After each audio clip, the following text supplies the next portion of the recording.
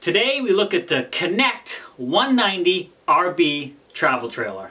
Hey, welcome to Two Camping Gurus. If you like camping in the great outdoors, you are in the right place. Alright, so we're going to get right to it. We're going to do a quick walkthrough and I'm going to talk about it while I'm in the unit, and then when we wrap that up so you can see really what it looks like really quick, we'll come back and I'll do a little bit of a recap of what I thought after the fact. So let's get right to it and take a look. Alright, now we're looking at the Connect, which is another brand I have not looked at yet, and it's the C190RB. So I'd say it's a rear bathroom, dual axle, which I like. Well, this one's not bad. This is very. You got your Murphy bed up front, which I'm assuming is a couch. Oh no, it's not. So this is not a couch. That's just a bed with storage. Fail. You do have the kitchen on the side that I like, and you have your dinette on this side. You do have a two-door refrigerator,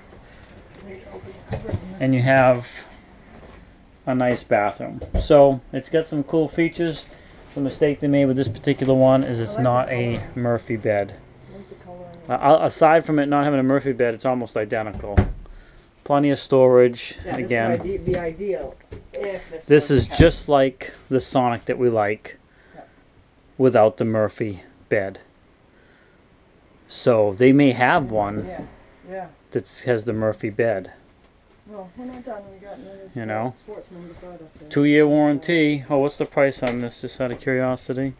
So these are a little high, $27,000. A little bit higher. They're definitely higher than the Sonics. And it's a 23-foot. It's the model 190RB. The weight is 3,700 pounds, so it's about the same weight as the one we were looking at too.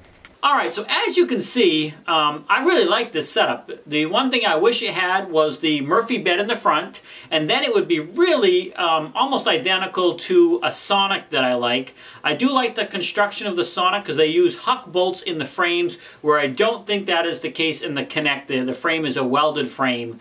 Still a good unit. I haven't done a lot of research on these, but as you can see, we walked through this one. The bed is in the front, which is great, but it does not turn into that couch, which would be fantastic.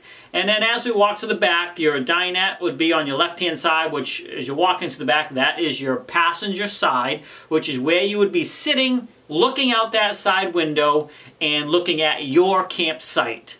And then, of course, straight in the back is the bathroom, and a pretty decent bathroom in there. And then on the right-hand side of the unit inside is the kitchen area. So this is a really ideal setup for us. It's really what we're looking for. Now, there's no slides on this unit, and I'm really 50-50 on the slide because I want to keep the weight down.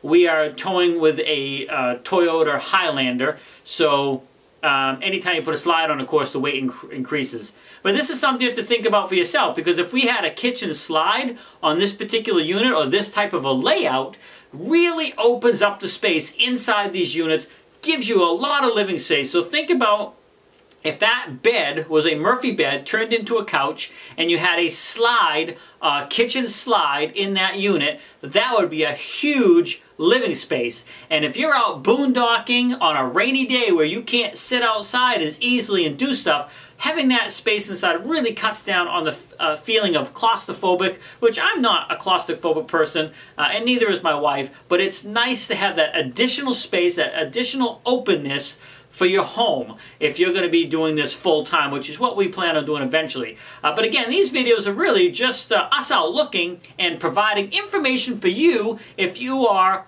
also in the process of trying to choose the right camper for you.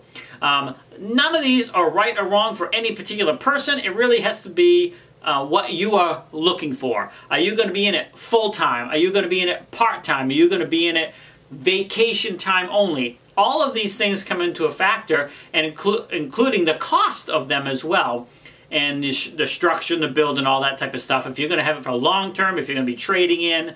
So these are things to look at. This is not a top-end unit, but it's a nice unit, and for me, It's the layout that's super important. And then, of course, you know, tank sizes and stuff like that come into play if you're going to be boondocking. We'll get into some of that in some other videos, things like that. All right, I'm glad you stuck around this long. So what I want you to do now is take a minute and comment comment on this video if you have something to say, what you like, what you didn't like. Also, hit that like button. It really means a lot to me. It's easy to do. And another thing that's really easy for you is to click the share button. This unit may not be right for you, but it only takes you a second to click that share, and somebody that sees it might really like this unit. So it gets that information out there, and it's a huge help for me in growing my channel, and I really appreciate it. It doesn't cost you anything. You just hit that share button. And last but not least, don't forget to subscribe so you don't miss any future videos. Now, if you are looking at going camping and you're thinking about, heading out onto the open road, you want to make sure you're ready. So what I've done is I've included a